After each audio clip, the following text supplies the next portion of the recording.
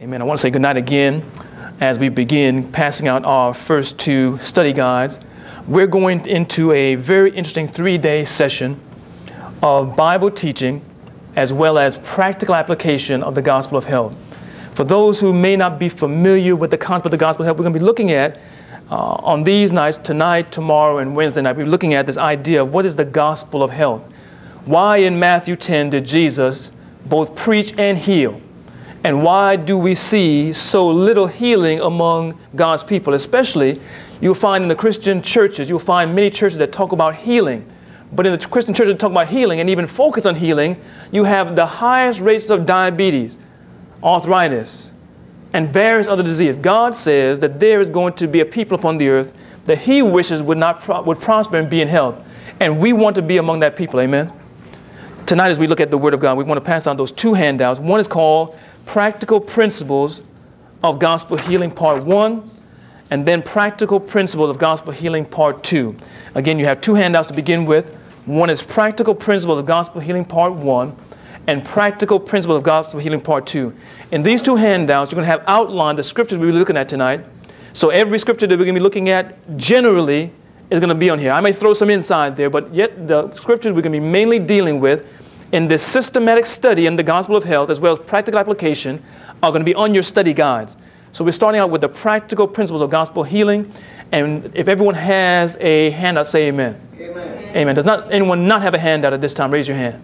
Okay. We'd like to take our Bibles and take Practical Principles of Gospel Healing Part 1 and turn to our first text, number 1, which is Jeremiah 33:6.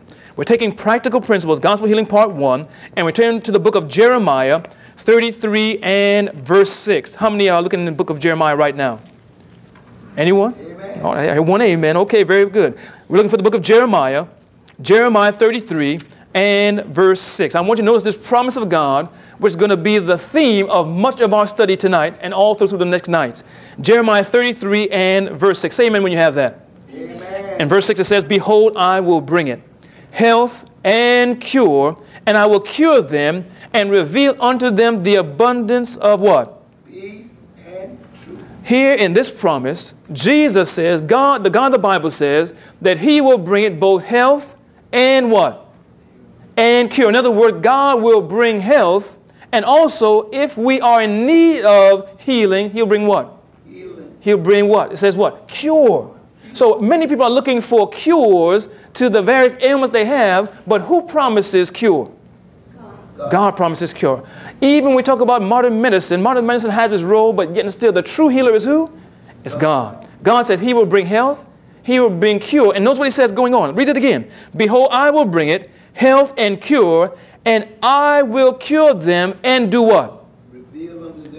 Reveal unto them the abundance of peace and truth." In other words, when God is designed to bring healing and cure, what does He connect with the healing and cure that He brings? Peace and truth. How many are trying to find healing without truth? Brothers and sisters, where do we find truth? Truth is in the Word of God. So if we want to understand how to find healing, to find health and cure, where should we look? In the Word of God. Because God says the way that He brings healing, He brings health, He brings cure, is in connection with the Word. And every true principle of healing will be found in the Word. Let me give you an example. There are people that have sometimes a gallbladder that is very, very inflamed, and they are on the verge of possibly dying unless something is done. Do those people sometimes get surgery? Is surgery in the Bible? How did women get here? What did God do to Adam? Put him in a deep sleep. And the Bible says He opened up the side. So life came out of a surgery. The first surgery brought women into existence. Amen? Amen. And God means that the principles that are going to be used to the best benefit to man are found in the Word of God. We can find a biblical basis for everything that we do. And the true Christian lives by the Word of God. Every word that proceeds out of the mouth of God. If we truly want to live as Jesus lived, Jesus said, "Man, even the Son of Man shall not live by bread alone, but by every word that proceeds out of the mouth of God." If there's something that I'm going to do or practice, it must be found where?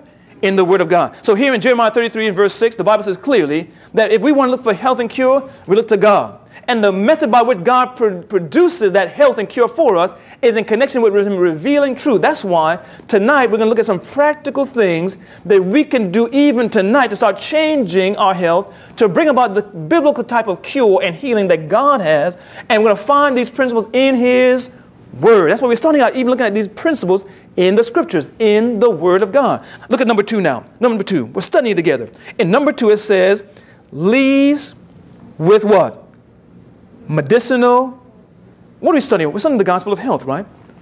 And in the gospel of health, in the principles by which God brings healing, has God taught in His revealing truth that we may have cure, that there's medicinal properties in leaves, the leaves of trees, the leaves of plants? Oh, yeah. Let's look at the text. Ezekiel 47. No one wanted to say anything there. Let's look at Ezekiel. Let's look at the word. Ezekiel 47. Because I want to let you know that there are healing properties in plants. As a matter of fact, where do most medicines you buy in the store, where do most medicines come from? Come from plants. But you don't have to necessarily go to a pharmacy to acquire these healing properties. As a matter of fact, when you eat spinach, what is spinach? It's a leaf, isn't it? Is it not? Is it good for you? Does it bring strength to the body? And these things are provided by God for the healing of the nations, even you and I. Look what it says in Ezekiel 47.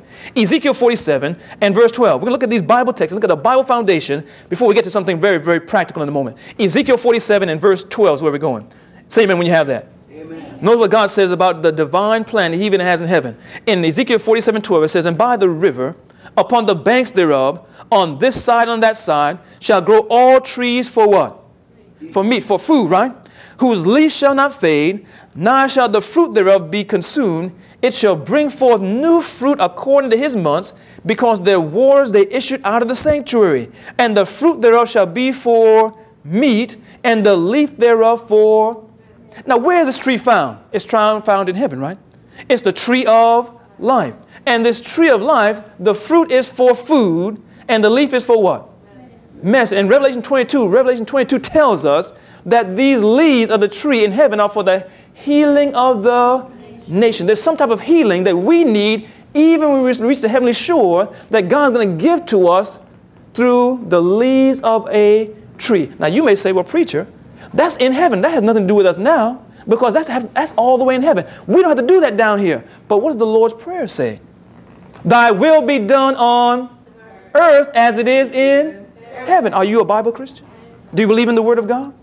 God's plan that's going to be fulfilled and consummated and brought to completion in heaven must be started down here. We don't start loving Jesus up there. We start loving Jesus down here. We don't start serving Jesus up there. We start serving Jesus down here. We don't start following Jesus up there. We start following Jesus down here. Order my steps where?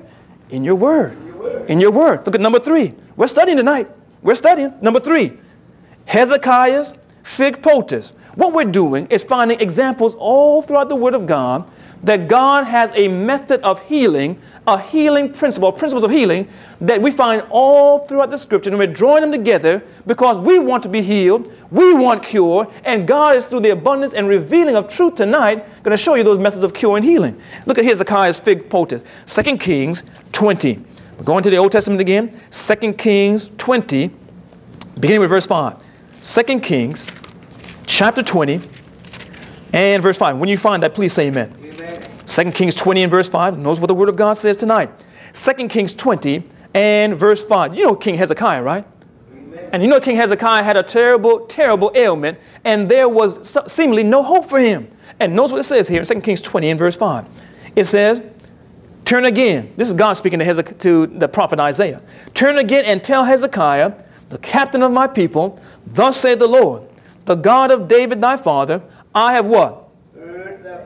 I have seen thy tears. Behold, I will heal thee. Stop right there. God said he'll do what? Heal. He said, I have heard your prayer.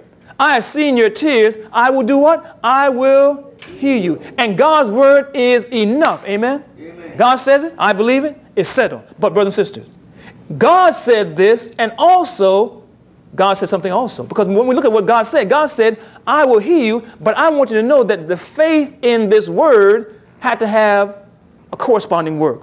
Let me put it this way. When Jesus was upon the earth, did he tell a man that his faith could make him whole? Amen. And then told him to get up and walk? Why couldn't he just be healed lying down on the ground there? Did Jesus take clay and put it on a man's eyes? Was that enough? Why tell him to go and wash too? You see how you see faith and works? Why tell him to go and wash if just only the word was enough? The word is enough. But if we have faith in the word, we're going to walk in the word. We're going to obey the word, right? And Jesus never showed the idea of just faith only. He says faith and works. The perfect man is going to have such faith in God, it's going to empower him to do and obey the will of God. So when we look at the book of 2 Kings, notice that God said, you know what? Go back, Isaiah, and tell Hezekiah, I have heard his prayer. I have saw his tears, and I will heal him, like Jeremiah 33 says. But I'm going to use a method of healing that is going to show that he has faith in me, because as he complies with this, the healing will come as he obeys my word. I will heal him, but I want him to be obedient to the truth I show him. Notice what it says. We're in 2 Kings 20 again. 2 Kings 20. Let's read it again.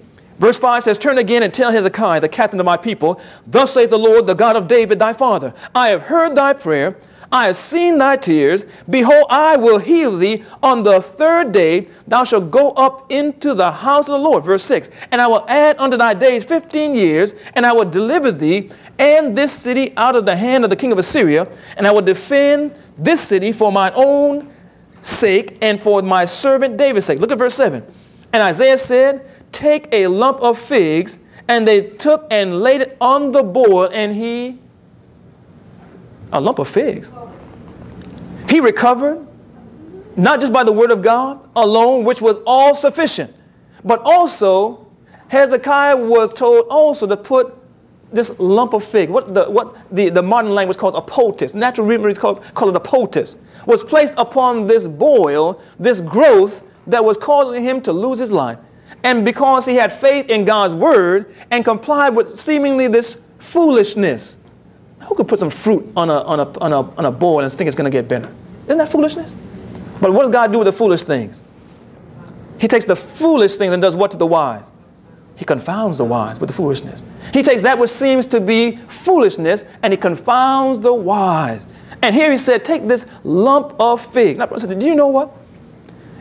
This year coming up will be 20 years I've been doing gospel medical missionary work. 20 years. And I've seen countless people healed of various different ailments using these same type of fruits in the same type of way. Boils and growths and various different things. I've even had someone with very, very terrible arthritic pain in the hands and made a poultice from raisins. All I did was just boil some water and put a handful of raisins inside there and turn the fire off and then cover it. And all that hot water rehydrates those raisins, or the grapes, basically what it is. It rehydrates it, and you take it out and you mash it, and you make what is called a poultice. And when it gets cool enough so it's not going to burn the person, you place it over the hand, and what does it do? It draws out the acids, it draws out the poison, it draws out those things that should not be in the joint or in the hand, and it draws it into itself and draws it out of the flesh. So that the hand now that one time had arthritis is now feeling good, it's moving. I've seen these things work with my own eyes. I've tested the Lord's word and found it to be true. And brothers and sisters, Hezekiah found that not only by the God of heaven said, I will do this, I will heal you, but by also revealing truth to him, even the truth of how he uses healing plants and leaves and medicines from the earth, he was added 15 years to his life. Now, brothers and sisters, what about you and I? Is God the same yesterday, today, and forever? Amen. Can we try God's word? We're going to find as we study these various scriptures, we're going to find that God is going to show us also a way that we also can look at this idea of what's called natural remedies. We don't have to go to the world to find natural remedies and what health is. The word of God shows what true health is, even a lifestyle of health, principles of health, and even the most practical teaching of health. We're going on. We're going to number 4. Number 4, 1 Timothy chapter 5. 1 Timothy chapter 5. We're recording. So I want you to hold on, because we have to edit that out. I'm sorry. We'll answer all the questions at the end, but since we're recording, we have to cut that part out if you talk. Excuse me. It says in 1 Timothy 5, this, 1 Timothy 5 and verse 23. We're in the New Testament now. For those that might think that the scriptures we're looking at are only in the Old Testament, We're going to step all the way over Jesus' miracles. We're going to come back to it again in a moment. But look at 1 Timothy chapter 5. 1 Timothy chapter 5, beginning with verse 23. 1 Timothy chapter 5. Now I know that as we turn to this text in 1 Timothy chapter 5, that some may question the statement there that says the therapeutic use of grape juice. Because when we turn to 1 Timothy chapter 5, most people, when we look at this text we're about to read, they believe that Paul is telling Timothy to drink a little alcohol so he can get better. This is what people believe. Let's read the text and we'll come back to that. 1 Timothy 5. 1 Timothy 5 and verse 23. Say amen when you get that. Amen. It says, Paul speaking to Timothy, he says, drink no longer water, but use a little wine for thy stomach's sake and for thine oft infirmities. Timothy, traveling, doing the various different missionary tours he was doing all over Asia Minor with Paul, has succumbed to stomach problems. And he often had infirmities, and he was so troubled by them, he was often drinking just only water alone. And Paul here recommended he drank a little wine for his stomach's sake and oft infirmities. Now, when we look at the Word of God, many times when people see the word wine, they automatically think, Ernest Gallo, Asti Spumante, all these various different wines that people drink nowadays, all these different alcoholic beverages that people drink. When we look at the Word of God, there are two types of wine in the Bible, two types of beverages that were drunk in the Old Testament time. There were the pure fruit of the vine that was squeezed into a juice. And there was also the same beverages that were taken and allowed to ferment as we do today and is made into alcohol. If you look at the book of Proverbs, if you write down notes, look at the book of Proverbs, write down Proverbs 20 and verse 1. In Proverbs 20 and verse 1, the Bible clearly outlines what's the result of taking that wine that is allowed to ferment and to become alcohol and become even a poisonous beverage. The Bible says in Proverbs 20 and verse 1 that wine, this kind of wine, is a mocker. And this kind of this strong drink is raging. And whosoever deceives thereby is not wise. Proverbs goes on to say that don't be deceived when it turns itself aright in the cup. It's red color. It says that you will get wounds and bruises. And it says you'll see strange women. It says that you will be in a state where you have all this distress come upon you. And then in the morning you say, I'll seek it yet. That means you're addicted now. You're calling back to it over and over again, and you can't get away. This type of wine is not the kind of wine that Jesus asked his followers to drink. As a matter of fact, when we look at the Old Testament, the children of God were told to not drink this type of wine. You remember the sons of Aaron who drank wine and went to the sanctuary and offered strange fire? And God commanded the children of Israel not to drink any type of wine or strong drink. Now, what about today? Do you think Jesus was telling people to drink wine and alcohol? When he made the water into wine, was he making alcohol?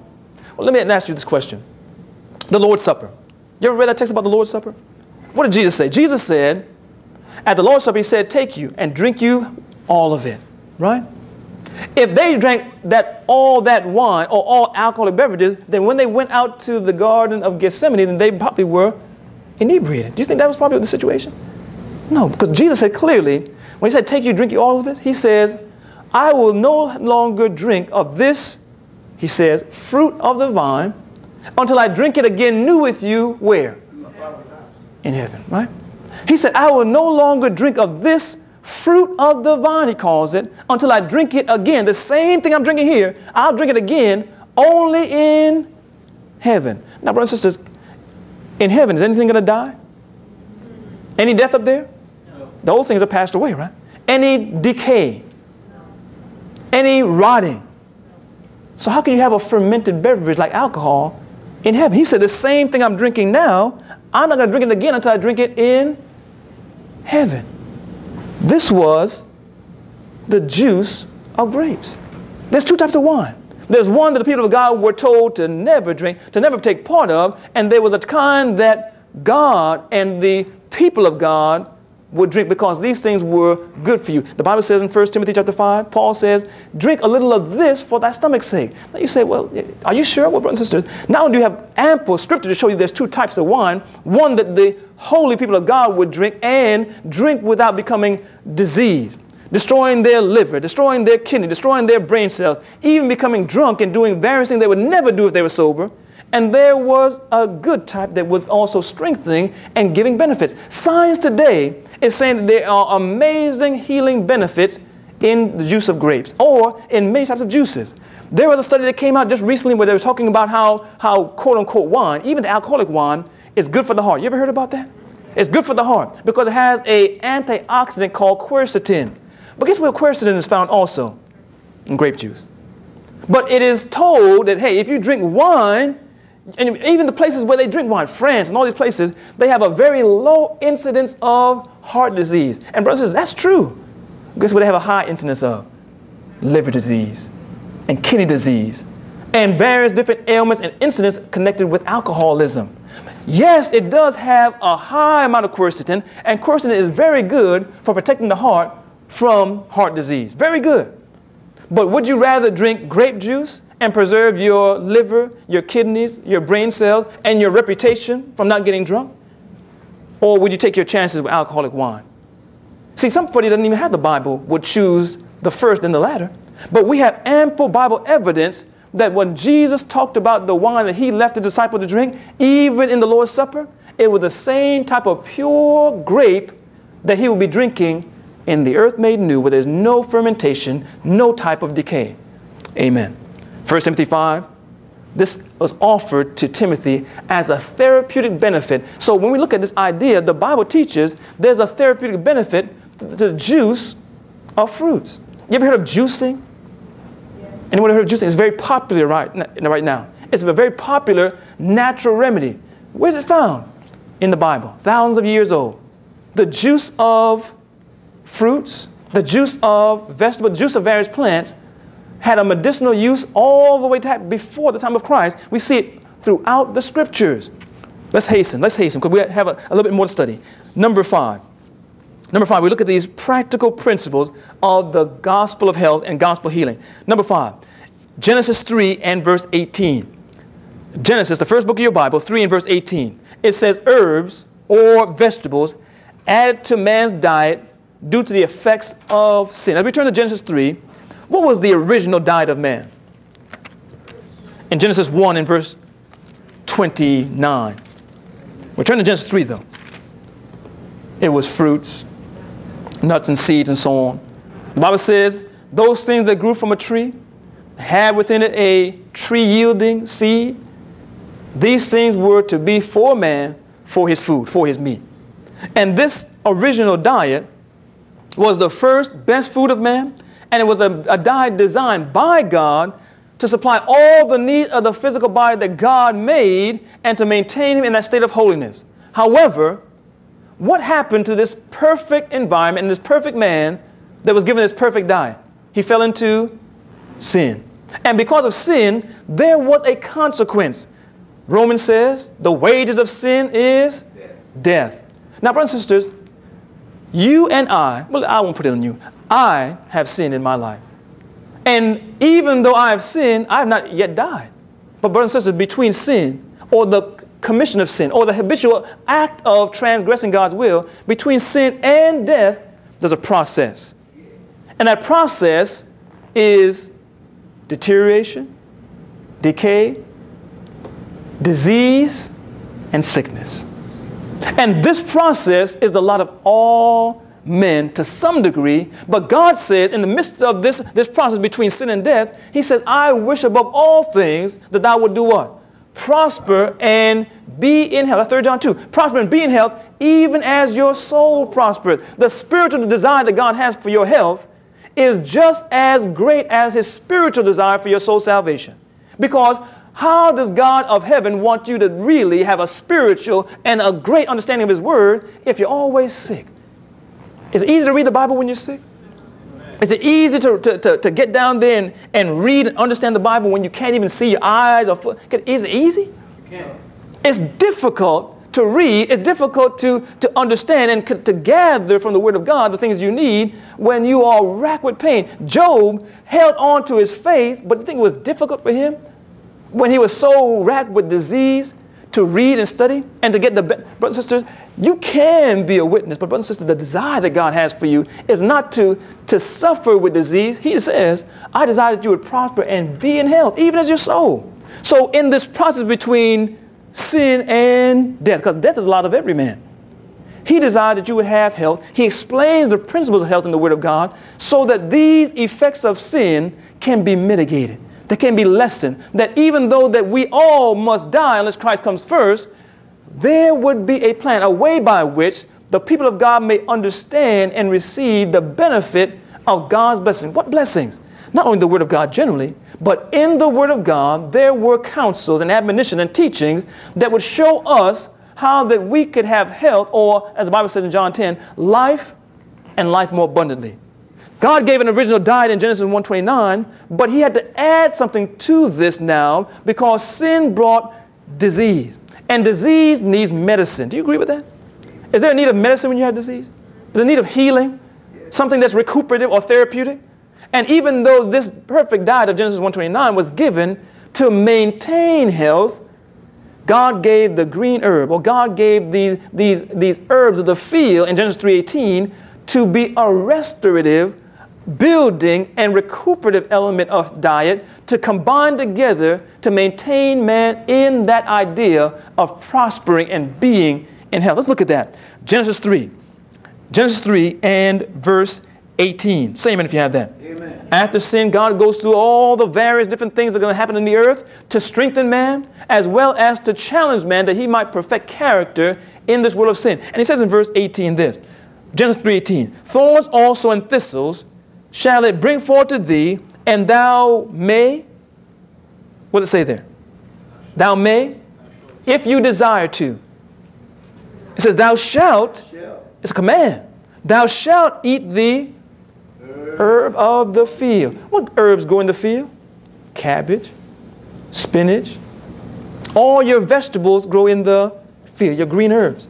And these herbs of the field also include the various herbs that even in the world today are so promoted, the various different herbs that are looked at as medicinal. Aloe vera, golden seal, peppermint, and all the various different herbs that are being promoted in various books all over the newsstands today, talking about cures and natural healing. And even there's some of these books called Bible cures.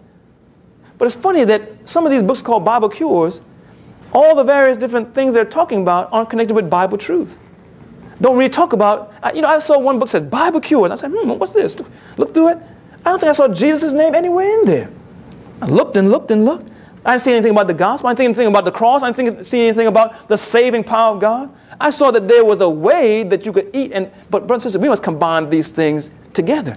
When Jesus gave in Genesis 1:29 the perfect diet, where did the perfect diet, or where was man's blessing of continued life found? It was found at the tree. In Acts 10, the Bible says in Acts 10 and verse 38 that when Jesus was crucified, he was hung upon a tree. Because that tree in Genesis 1:29, or the trees, were symbolically representing the plan of salvation. And that man always would have to, if sin came into the world, man would have to go and daily partake of the fruit of Calvary. And by eating of that tree daily, they would have life in them. Jesus says, unless you eat and drink of me, you have no life in me. Jesus says in John 10 and verse 10 that I have come that you may have life and have it more abundant. So when we look at the diet principles and the health principles and the natural healing principles of the Word of God, the gospel of health are constantly drawing our mind back to a loving Savior, a loving Creator. It's drawing our minds back to the cross and thinking about the fact that Jesus died that we may have spiritual life, and He's given us also His Word and the principles of His Word that we may know how to obey the principles of God. The principles of God's Word, that by following these principles in connection with faith in Him, we may have that life and life more abundantly. He may reveal unto us the abundance of peace and truth, and we may receive the healing and cure we stand in need of. Can I share a text with you before we go to our second sheet? Look at the book of Exodus. Look at this promise here. Exodus 15. We're going to our second sheet because we want to just look at some of these biblical principles before we go to our practical sheet. But in Exodus 15, notice what it says here. Exodus chapter 15 and verse 26. Notice what the God of heaven, even Jesus, said to the ancient Jews. In the time of Moses, Jesus gave a wonderful promise showing that if you truly have faith in him and are going to follow him, he will heal, strengthen, and redeem you. But when he shows this truth, he says that the way he'll do it is through you obeying the principles he's given for even health. Look what it says in Exodus 15. Exodus 15, beginning with verse 26. Say amen when you have that. Amen. Second book of your Bible, the 15th chapter and verse 26. It says, and God said, if thou wilt diligently, are we there? If thou wilt diligently hearken to the voice of the Lord thy God, and will do that which is right in his sight, and will give ear to what? His commandments, and keep all his statutes, I will put none of these what? Diseases upon thee, which I have brought upon the Egyptians, for I am the Lord that... Do you see what it said? God predicated his giving of healing, not just upon his love, because he loves us. The Bible says God so loved the world that he gave his only begotten son, that whosoever believeth in him should not perish but have everlasting life. We know God loves us. We know the Father loves us because he sent his son to die for us. We know that. But God said his love even has a purpose in your natural physical life. He says right here that I want you to understand that I want to give you healing. The Egyptians did not receive my blessing and healing. Why? Because I have given commandments, statutes, and principles that if they are followed will bring health. And if they're followed, they will bring life. And these diseases that came upon the Egyptians were a result of not following this revealed will. So follow my will. Trust in me. Follow these principles, and the same thing you saw when you were in Egypt that fell upon the Egyptians, I will not allow them to come upon you, or I have the power to remove them if it's my will. Because, you know, sometimes God wants us to be challenged. Do you know that? You ever read the book of Job? Was it God's will for him to be challenged? Yes, it was. But you know that when you serve God, that you will be healed? Guaranteed. You say, are you sure? God heals in three ways. If you believe in God, you're going to be healed. God heals in how many ways? Three ways. And if you truly believe in God and you're serving the Lord, you will be healed. But you know those three ways? The three ways God heals are, number one, he heals miraculously. He heals how? Miraculously. What does miraculous mean? God can, with a word, heal. Can he? It's all through the scriptures. He can, with a word, he can heal. The Bible says in Psalm 104, he sent his word and healed them, right? But God also heals through a process of obedience. We saw it just right here. God says commandments and statutes. God also, when he healed the man that had that clay, we're going to read that in our second sheet here. That man that had the clay upon his eyes, he could have said, you know what, let the eyes be open. He put clay. Then he told him to go and walk down to this pool. Then told him to wash in the pool. And the Bible said the man came back seeing. He didn't even see there. He came back to thank God. And in faith, as he came back, he received his healing. It's a process, right?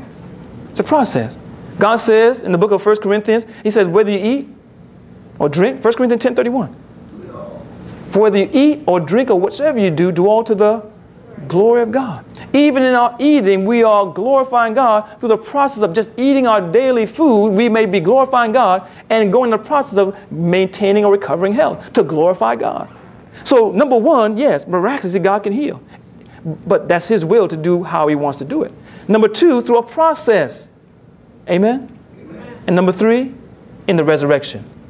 1 Corinthians 15 says, in a moment, in a twinkling of an eye, just like 1 Thessalonians said, in a moment, in almost an indivisible second, this mortal is going to put on immortality. And this corruptible, that means subject to death and decay, shall put on incorruption. Is that healing? You can't get any better healing than that. Immortality? So brothers and sisters, if you believe in Jesus, even if you die today, will you be healed? Yes. Yes. But God may give you 15 years like Hezekiah. And in that time, he may, through a process, restore your health. Restore you like with wings of eagles. Or he might, in a moment, heal you. But let me look at Exodus 15. I want to make a point about these three methods. I want to make a point. In Exodus 15, it says, verse 26, this again. Verse 26. And God said, if thou wilt diligently hearken, that means listen to obey the voice of the Lord thy God. That means the word of God, because the word of God is in the voice of God is the word of God.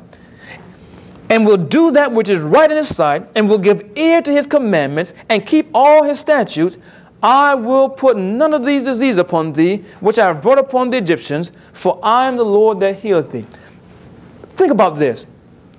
If God healed you miraculously, in an instant, that miraculous healing may call you to have great faith and gratitude toward God. Amen? You might be grateful. Wouldn't you be grateful? Amen. But how many scriptures did you look at? How many passages and books did you read through to see what God's will is, to make sure that your life is in harmony with that, and to examine yourself like Elijah did, and examine yourself like Hezekiah did, and cry to the Lord to make sure that you're doing all that He's asked you to do, that you might be ordering your steps in your word. You see the difference? One is a blessing, and there's no diminishing God's blessing. However, when you are studying and reading and examining your walk against the word of God, you're being educated in the principles of God. The person that reads and keeps and is studying these commandments, that he may know them, this education is strengthening him in a Christian walk. If you are miraculously healed because you have not done that study or that prayer or that reading into God's word, you might go right back to the thing that caused you the original problem. Can you see it? Amen. You might go right back to it. And the Bible says, of course, to him that knoweth to do good and doeth it not, to him is sin. You might be ignorant of it, but does God want us to be ignorant? And at the time of this ignorant, God winked at it. But now He calls all men to do what? Repent. And we repent based upon light. The path of the justice is a shining light. We're shining more and more into the perfect day. God wants to give us light, then we walk in it. Don't you agree with that? That's Bible truth. So God wants us to have a more excellent way of being healed. Even though He may heal miraculously, God desires greater that you would study His word, because by studying the word, you're putting that life in you. You're being brought to the cross. You're being convicted of sin, righteousness, and judgment. And you're getting the greater of healing, because I would rather die sick in Jesus than live a healthy life and go to hell. Got quiet inside the Elder McCain. I got quiet inside it. Some people just want to be healthy. I would rather, brothers and sisters, die sick in Jesus than have a healthy body and use it for the devil. There's no benefit, brothers and sisters. What does it profit a man, the Bible says, to gain this whole world, whether it be in our bodies or in wealth, and do what? Lose his soul. So even when you look at the way that I am presenting, and we're going to be presenting these messages to you, I can go through a whole litany of testimonies of things I've done and people I've worked with and so on. But brothers and sisters, what does it profit you to learn all these practical things I can show you and give you great insights? But then, because you don't believe in Jesus, you don't trust in Him, you're not familiar with His word, you don't see the beauty of His harmonious truth, then you lose, with all that knowledge, your soul. There must be a drawing to Christ. It must be a gospel of health, not just a class on health. It must be a drawing to the Savior, an understanding of His principles and ways. In Exodus 15:26, we see that God desires to reveal truth to us, reveal His commandments, that we may keep them. And these health principles, as well as these principles of truth, are bringing us into a relationship with Him. Amen. Now, we don't want to take too long on part 2, because we want to get to this practical part and close. We want to keep it too long, and then you don't come back tomorrow night. I'm not going to keep you too long. On your second sheet, part 2, we want to look at just two texts. The first text we already looked at in our first sheet, Jeremiah 33:6. We looked at that promise, and we're still thanking God for that beautiful promise. But I want to look at number 2. Number 2, 2 Kings 5:10-11. It says, Elisha taught faith in what? Are you there? Your second sheet. Biblical principles or practical principles of gospel healing, part 2. Are we there? Amen. Elisha taught faith in what? Repetitive. Am I the only one here tonight? No. Okay. At least you're here. Praise God for you. Elijah taught faith in repetitive baths for healing. Notice I said faith in repetitive baths. Not just repetitive baths, but what? Faith in. Because God's word said to do it. God's word said to do it. Look what it says in 2 Kings. Faith in, now, you may go, and return to 2 Kings, to what's called a spa. You ever heard of a spa nowadays? And let's say you go to a spa and you spend $100 for them to give you a bath. Can you imagine that? I'll give you a bath for nothing. $100 to get a bath. And the same type of repetitive bath or bathing that Elisha told the king to do is the same type of things they do at these spas. Why? Because they work. But we need to have faith in God's word to do it, because there's a lot of things that people say to do for healing, but where is it found here? I'd rather do what God's word says and be following God's word than do what the devil may say to do, because the devil has principles of healing too. Now, you didn't get that, but you'll get it after we finish these sessions here. In 2 Kings 5, it says this. 2 Kings 5, beginning with verse 10. Say amen when you have that. 2 Kings 5:10 says this. And Elisha sent a messenger unto him, saying, go and wash in Jordan how many times? 7 times. One time? 7 times. And thy flesh shall come again to thee, and thou shalt be clean. But Naaman was wroth, he was angry, and went away and said, behold, I thought he would surely come out to me and stand and call upon the name of the Lord his God and strike his hand over the place and recover the leprosy. See, Naaman was a leper. And when you look at what he was thinking, he said, you know what? He told me to go and do some bathing in the Jordan 7 times. I thought he would come out to me and stand right here and call upon the name of his God. And that word strike in the Hebrew means to shake back and forth. To shake his hand back and forth and make the leprosy go away. What kind of healing do you want? Miraculous healing. I thought he would give me some kind of magic. I thought he'd come and stand and call upon God and move his hand back and forth and make it go away. In other words, I don't have to do anything. I don't have to believe. I just have to stand there and he just moves his hand and he does it. So I have faith in him. But he told him in the name of the Lord, go to Jordan where God's done all his miracles. Go down to Jordan where the name of the Lord is. Go down to Jordan where the people of God cross over. Go down. See, the ancient pagans, they knew what Jordan represented. They knew that on the other side of Jordan was God's land, and that God had promised and made promises through Jordan. God had opened the Jordan. God had done miracles in the Jordan. God had even baptized his people in the Jordan, and it has a special significance. Go to Jordan. Go to where God's name is, and I want you to dip down inside there 7 times. I want you to come and no. I don't want to give you miraculous healing or you to trust in me. Go to where God's word says, and I want you to bathe 7 times. I want you to go in the water and come out of the water. Go in the water, come out of the water. You ever go down to the beach? Anyone been to the beach? Yes. You go inside that water and it's nice and warm, right? And when you come out, it feels kind of cold. And you go back in, it's nice and, so maybe he was doing hot and cold treatments. Repetitive bathing. And you know what? And when you go down in that water, the Jordan was muddy. Had a lot of clay inside there, a lot of mineral salts inside there. And by faith in the Jordan, faith in the word, he did this, which was, have you ever heard of a leper going and taking a bath and being healed? But faith in God. Brothers, I want to submit to you that this was faith in God's word that healed them. But even the act itself has been proven by science to have recuperative, therapeutic, and healing properties. It's called hydrotherapy. You ever heard of football? These guys that get millions of dollars, tens of millions of dollars to play football. And they hurt their knees and they hurt their backs. And guess what they do? They give them medicines and so on. But guess what they do to recuperate them and rehabilitate them? Guess what they do? Hydrotherapy. They put them in baths, whirlpool baths, sitz bath, all these type of baths. They put Epsom salts inside there.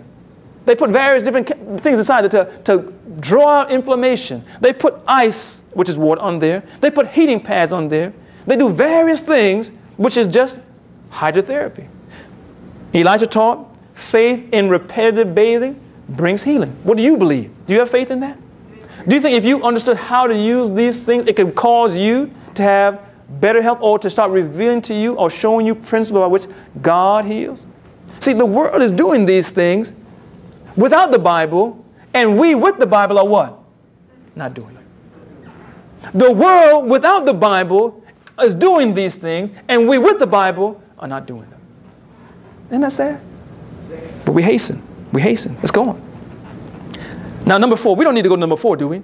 Because we all know that one of the main ways that God heals is to call the elders and pray and do what? Anoint the sick. Pray and anoint the sick. But guess what? Guess what? We're going to number 5. Number 5, because we need to understand that sometimes when we're afflicted, it's not only a physical issue, it's also what? Spiritual. 9/10 of disease are found in the mind. And even the enemy of our soul desires to afflict the mind, to bring temptation and look what it says in the book of Matthew 17. We're in the New Testament, the teachings of Jesus. Matthew 17. As we turn to Matthew 17, we're getting ready to go into some practical things as we close. Matthew 17 says this. Look what Jesus says. Matthew 17. Remember those disciples always fighting amongst each other. Who was going to be the greatest? Who was going to do this? Who was going to do that? And because they always were contending and fighting amongst each other and always wanted to be the greatest, always the one to lead out, always wanted to preach, because they had all the desires of trying to be the greatest and lead out and be the one close to Jesus, they never had any power. Never had any power. And sometimes they would have great success and say, all these demons are subject to us and they're listening to us in the name of Jesus. But look what it says here. They were fighting amongst each other, and they thought that they could still fight and talk about each other and had all these ill feelings and still have success in ministry. It couldn't happen. And nor could an individual who needed healing receive it unless something was taking place. Look what it says in Matthew 17 and verse 21. Brothers and sisters, God is trying to show us problems in our lives, in my life, that I need the victory over tonight. Matthew 17 and verse 21 says this. Jesus said to them, howbeit, this kind goeth not out but by prayer and fasting. Amen. They knew the word. They will come out of here in Jesus' name. Get out, you foul spirit. Putting hands on, laying on. They were doing everything, but had no power. Why did Jesus say? He said, this kind goeth not out except by prayer and fasting. Seeking the Lord in sincerity and denying yourself, pushing the plate back. And brothers and sisters, you know, sometimes when we look at the idea of pushing the plate back and seeking the Lord in prayer, in humility, sometimes God not only wants to push the plate back for a season, he wants to push some things off the plate completely. Am I meddling now? Sometimes God wants to put some things off the plate completely for the glory of God. Because you know what fasting is? Fasting is going without food. Isn't that the definition of fasting? Look it up on the dictionary. It's the going without food for a reason, right? Now, going without food can mean going without any food. Amen. And going without food can mean going out without some food. Because I've been fasting for about 30 years now. You say you look like it, right? I've been fasting for 30 years. It's not that I've been going without any food, but there's certain foods I have fasted from for 30 years. And I can testify before God and the assembled angels, I've experienced better health, I've experienced a closer walk with God, and a great abiding peace in faith in God's word because of it. I have no desire to go back. No desire. I have been fasting from some things that I found that the word of God showed were harmful and that I could have even a greater spiritual power without.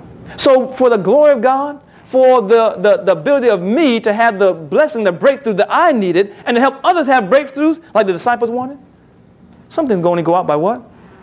Prayer and fasting. Prayer and fasting. So if we want to have the victory, the healing, the power that God desires to have, we need to put some of these principles in effect that God may do for us what he desires to do. How many want God to do for them what he desires to do for us? Amen. Do you want God's will to be seen in your life? I do. Amen. So let's take our last sheet as we come to a close. Our last sheet. Our last sheet is our friend Hastings here. Our last sheet is called Gospels or God's Blueprint for Health.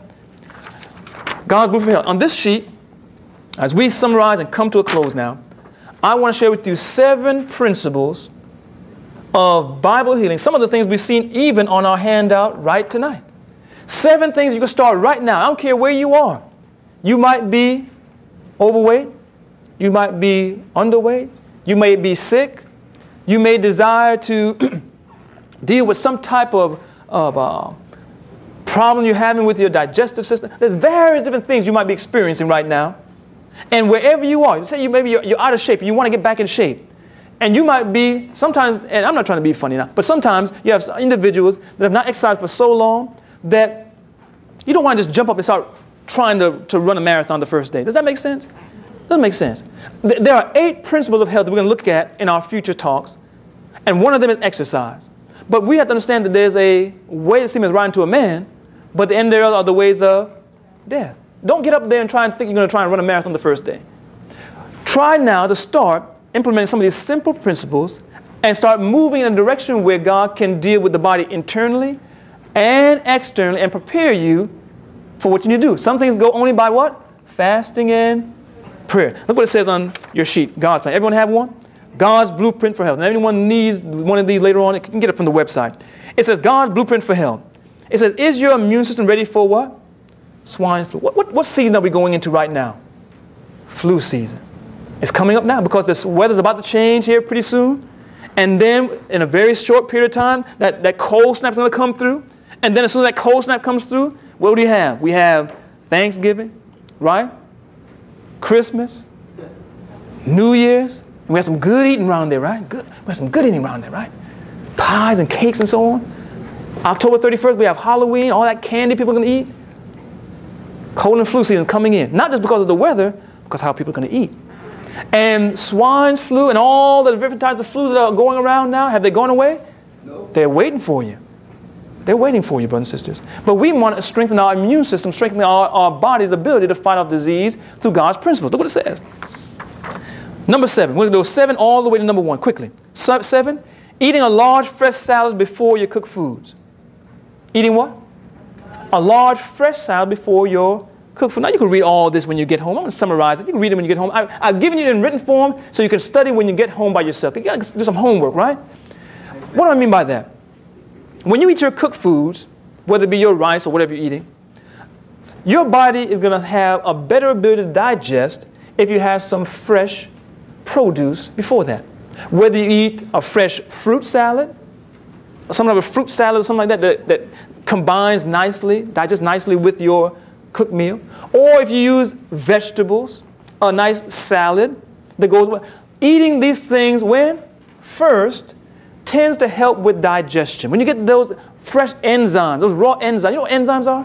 Enzymes are chemical catalysts found in food that help digest, help break down digest. They actually provide a strengthening effect of the body, an antioxidant effect of the body, a healing effect of the body, but also they help with digestion. And when you eat those things first, they also keep you from eating too much of the cooked food, and they give you the nutrients and the digestive power to really help digest the cooked food. Because sometimes when you have the cooked foods, because of the cooking process, they lack certain enzymes and so on, and they might not be as easy to digest. So eating the fresh fruit or vegetable first helps with digestion. And when you digest well, you don't have indigestion. Make sense? How many commercials for Rolaids and Tums and antacids do you see on commercials nowadays? Hundreds of them. Why? Because people have digestive problems. Why? Because as you get older, when you get to be around 30, 35, the digestive juices in your stomach, the hydrochloric acid in your stomach starts to weaken, starts to get less. So if you eat these high protein foods thinking that you're 17, when you're 71, you're going to have some trouble, brothers and sisters. And that's why, beyond the fact that too much protein is not good for you, that's why so many people have digestive problems. They're taking Tums and Rolaids and Pepto-Bismol and all these various different things, trying to deal with something that could be even just started in a small way by having a nice salad first or a fruit cup, a nice fruit cup first before you eat your cooked food. Suggestion. You can read it when you get home. Number 6, water drinking. How many drink water? Do you know how much water you should drink? Yes, sir. Now, when people talk about drinking water, there's various rules of thumb. Somebody said, drink as much as you could see between 2 fingers. Yeah, there's so many old wine. Drink as much as you can see between 2 fingers. That's, if your fingers can go like that, that's how much you need. Or drink 6 glasses, people say. But brothers and sisters, you know, when you look at 6 glasses, how much water you need is based upon how much body mass you have. 6 glasses of water is generally the type of water that someone about my body size needs. Maybe a little bit, maybe 10 to 15 pounds more than me, but around that weight is 6 glasses. Generally, you need more than 6 average glasses of water. What water you need is generally, you take your weight, say for instance you weigh 200 pounds. You take that number, you cut it in half. 200 is whatever your weight is, cut it in half. When you cut it in half, that's the number of ounces you need a day to deal with your basic body processes and promote health. So you need 100 ounces. Now that's 7 bottles or whatever it may be. You need to try and factor that in throughout your day. When you get up in the morning and drink some, have some in the afternoon, have some in the evening before you go to bed. You don't have any troubles. You want to try and get that in, because if you start drinking that, what you're going to find is, as you start drinking this amount of water, if you need to lose weight, by drinking the amount you need for your body mass, you're going to start to lose weight. Your body's recuperative power is not going to kick in, because all the healing properties of the body, all the healing agency of the body, all the body's restorative and even cell multiplying factors in the body are based upon water. And they are activated by hydration. So if you're chronically dehydrated, your body can't work and restore as it should. You're going to find that people that drink enough water and even eat enough fruits and vegetables, they tend to look much younger than they actually are. And they, into their later years, continue to look younger because their digestion is better. They're getting fresh enzymes and antioxidants in their food, and they're completely and continually hydrating themselves, because one of the greatest ways to have more wrinkles in the body and the skin to sag is not to have enough water in the cells. And then the skin starts to sag, the content starts to become sallow, etc., etc. You need to drink water. You need to drink what? Water. Number 5.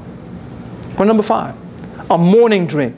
It's going to help you with drinking your water, and also going to help you again with your digestion and the cleansing, recuperative power of the body. You ever heard of an organ in your body called the liver? You ever heard of the liver? Yes, sir. You ever heard of liver spots? Where do liver spots come from? When the liver starts going bad, you start getting skin problems, right? And when your liver goes really bad, you start to get jaundice and all the various things. It's really, really bad. The liver is one of the largest organs in the body. It's a great detoxifying organ. It cleanses the body. It takes poisons and cleanses or even converts them into things that the body can use.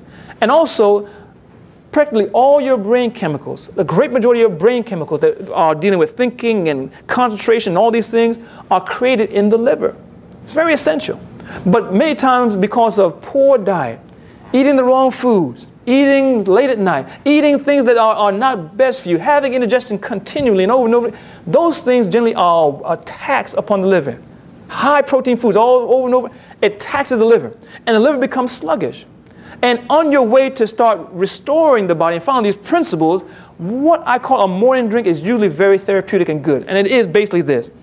It says taking 10 ounces of water and the juice of 1/2 or a whole lemon squeezed into it.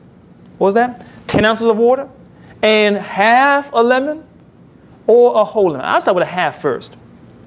Now, I'll tell you something, that I've known women that have morning sickness. You ever heard of morning sickness? Some people, the men said yes, the women said nothing. Okay, we'll wonder why that was. Morning sickness. And they feel that nausea.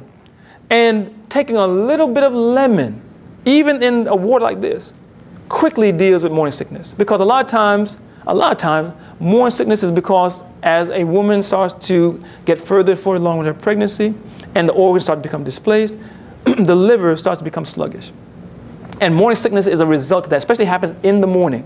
And a little bit of lemon generally allays nausea, generally, especially when it deals with the liver. But this drink helps stimulate the liver. It helps cleanse the blood. By drinking 10 ounces, especially if you warm that water, make it like a tea, and squeeze the lemon inside there, it helps facilitate you having proper bowel management. In other words, sometimes people are constipated and have problems. By taking this 10 ounces of water, especially if it's warm in the morning, with that lemon inside, it stimulates the liver, it stimulates the bowel, it cleanses the blood, it starts the mind, because if this liver is start to function correctly, then the mind starts to become clear. And if you do this before you start studying your Bible, guess what? You're going to start seeing more things, retaining more things. Ever go and start reading your Bible in the morning, and next thing you wake up, and it's time to go to, is that just me? You wake up. What happened? You fell asleep.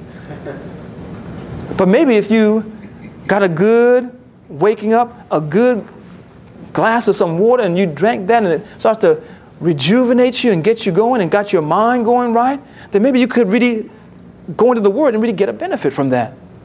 That morning drink gives you 10 ounces of the water you need to drink, and it starts to stimulate the body to start going on a path of restoration. You can't just jump into, these are some simple things you could do to start today, to start moving in the principle of health. We're coming back tomorrow, aren't we? Tomorrow we have a session, and then Wednesday, and as we go day by day, we're going to see that practically we can start somewhere and move toward understanding and embracing the principle of health. We're closing.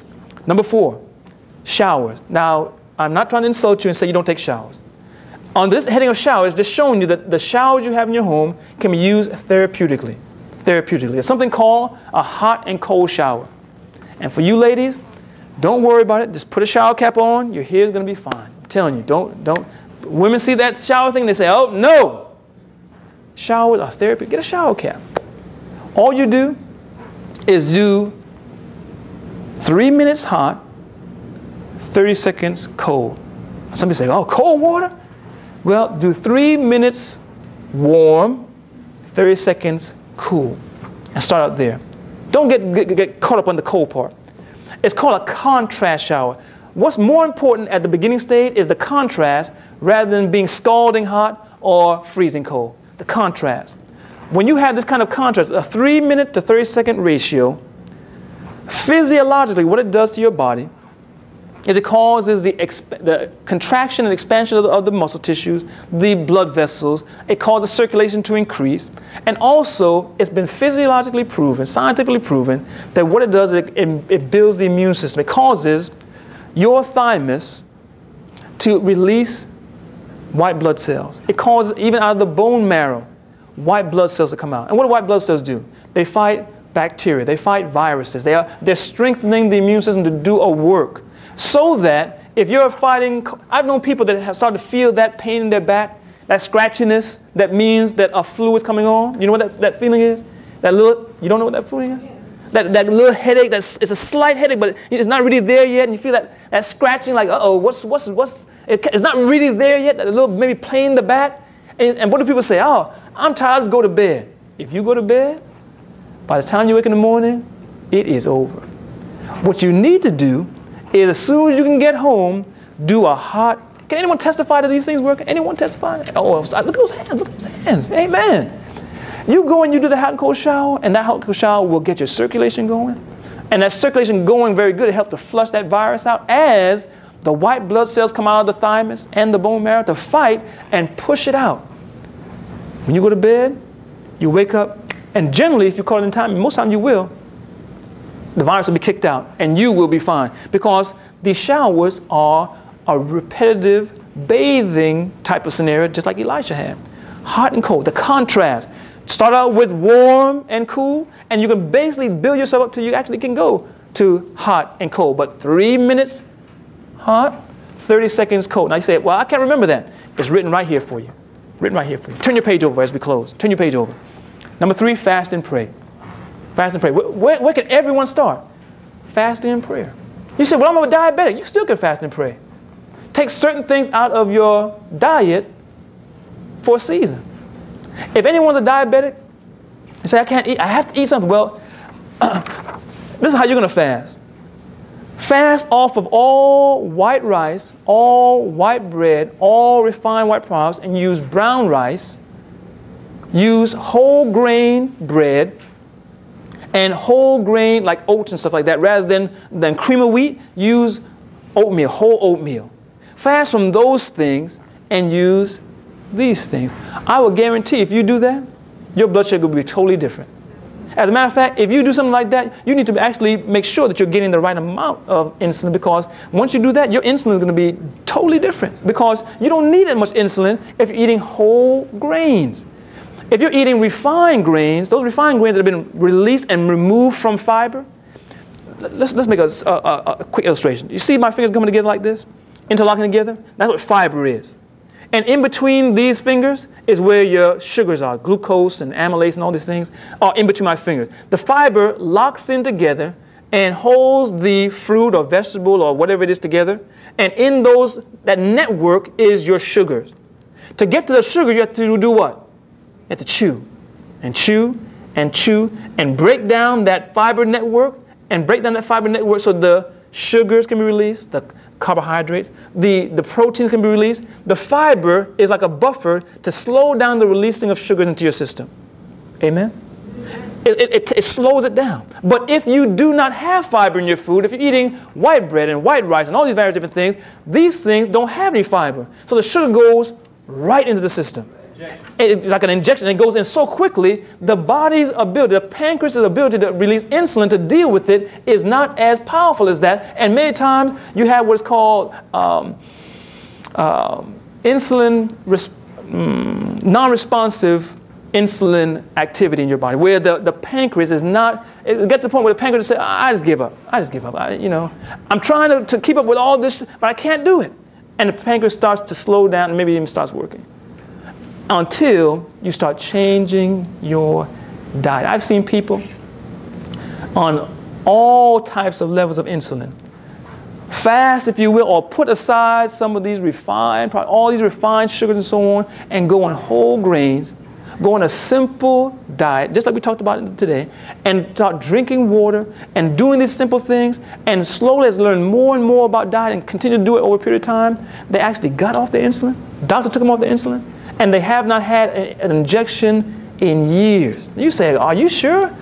But do you know that I've seen people that were about to go on insulin, on injections, come to meetings like this and start doing these simple principles from the Word of God, and when they went back to their doctor, I've seen hundreds of people, they've gone back to their doctor, the doctor said, well, I know what the test did say, but now it says, that person says, yeah, we prayed, but as we prayed, we also showed them the revealing of God's truth, and they followed that truth to the saving of their health. It's God's principles of health. God's way works. And brothers, I believe if you use it, God's going to work for you as well. It says here, fast and pray. It talks about praying and taking time to seek God. If we want to have true healing, we have to seek God. We have to seek the Creator of all things to heal us. It says, even if you go, number 2, to do this work of seeking God, you may say, I'm not sure what I should pray. Oh, how I should pray. We have some books that we can share with you. Maybe tomorrow and then after, you want some books like the book Christ Object Lessons, Steps of Christ. These are wonderful devotional books that in the morning or when you're having a season of prayer are perfect books to help you see the steps in Christian living and even prayer that you might be blessed. Some people say, I don't know what to pray. There's various scripture helps that can help you start moving in a spiritual and in a physical way to health. Our last one, number one. What does it say? Devotion or Bible study, worship and reading. Brothers and sisters, do you know if you want to have life in you and health, it's found in the Word? Because we've talked about foods and herbs and leaves and poultices and so on and so forth, and various things even you can eat, and even eating better, which we're going to expand upon tomorrow and the day after. But brothers and sisters, Jesus says, man shall not live by bread alone, but by what? Every word. So how could I even look at all these various things that are so good and that God created to heal and help you, and not even end, even at this time, dealing with the fact that we must read and study and eat the Word. The Word of God. Study to show thyself approved unto God, a workman that needs not to be ashamed, rightly dividing the word of truth.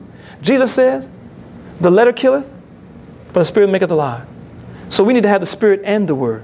When we talk about praying and seeking God, we must pray for the Holy Spirit. We must ask God to give us an understanding mind and an obedient heart. And we must go into God's Word and find those scripture promises, those teachings, those principles that are showing us how we may find the way of life. There's a way of life inside it. There's teaching that promote life, but there's a way of life. It's found through Calvary. It's found through Jesus Christ.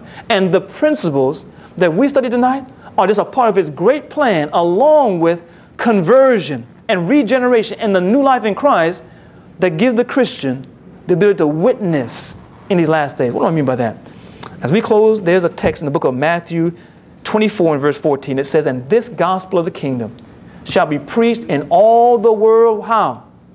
For a witness unto all nations, and then shall the end come. There is a witness we must have. There is a way that we must be living and acting and presenting ourselves in all sincerity and humility and truth before the people of God, and even before the world, that as the Bible says, the men may see our good works and glorify our Father in heaven. We have to be living as a living testimony of what God can do. How did Jesus give testimony of him being the Son of God and that he had power to heal heal sin or to forgive sin? He healed the sick. The greatest thing we see in the New Testament that testified to Jesus' divine mission and his character, who he was the healing of the sick. This was a witness to the world and the church that the Messiah had come and that they were to get their house in order and obey, receive, and follow the gospel. Brothers and sisters, in this last time of earth's history, these last days, the same thing Jesus did then, he desires to do now. The greatest witness to break down prejudice and to get the attention of the world is for the people of this church to start throwing away the things that they used to love. To start standing in a greater amount of health. Even you can testify, hey, you know what? I struggle with this but now in the Word of God, I see a clear way and I'm walking in it. And look at I've improved my health. I've gotten off this medicine, that medicine. I feel better. I've lost weight. I walk now. I'm feeling better than I felt in 10 years. The headaches I had, they're gone. What a testimony. If Jesus had those men testify all those years ago to his saving power and it caused all of Galilee to come, what would happen to this area if people found out that there was a healing power in the Word of God in this church as witnessed by its members? Do you know what would happen? We have to break these walls out and expand them out. We have to break the back on them, expand it out. People be running and coming and saying, hey, because there are thousands and millions of people that don't want Jesus. But guess what they want? They want their health back. And Jesus many times found people and he brought them to exercise faith in him through his healing power. Through his healing power. Brothers and sisters, how about you tonight? Can you believe on Jesus tonight? Can you believe that Jesus died that you might have not just spiritual life, but even physical life? He said, I wish above all things that I would prosper and be in health, even as your soul that I died upon the cross for. Even as that, I want you to have health. But what do you say? You break the tie. What do you say? Do you desire it? Do you desire to even come back tomorrow night as we really delve deeply into these principles and go into further handouts and studies and look at this thing even deeper? Pray with me, if you will. Just bow your heads and let's pray. Father, we pray for the Holy Spirit to give us a great understanding of the principles of the Word that we studied tonight, a greater understanding of the truth of your love for us. The Bible says that God so loved the world that he gave his only begotten Son, that whosoever believeth in him should not perish but have everlasting life. And Lord, we believe that by this gift in Jesus Christ and the words that he has given us in counsel, in statutes, and teachings, that we may have this life and life more abundant. We may have this great entrance into the kingdom of God beginning here upon earth. Help us to order our steps in your word, dear God. Help us even to take the advantage of these studies, these classes that have started tonight. Take these handouts home and look at these scriptures again. Look at these handouts. Study and pray over them. And ask God, what would thou have me to do? As I look at these scriptures, what would thou have me to do? Show me thy way in the scriptures. You've promised us in Jeremiah 33:6, you said to us, behold, I will bring it. And we're holding you to it, dear Lord. You said, behold, I will bring it, health and cure, and I will cure them, and I will reveal unto them the abundance of peace and truth. And Lord, you revealed an abundance of peace and truth tonight. And Lord, we desire and we have faith that you will bring the healing and cure as you desire it as well. For we're trusting in you. We're looking for you to do this for us. In Jesus' name.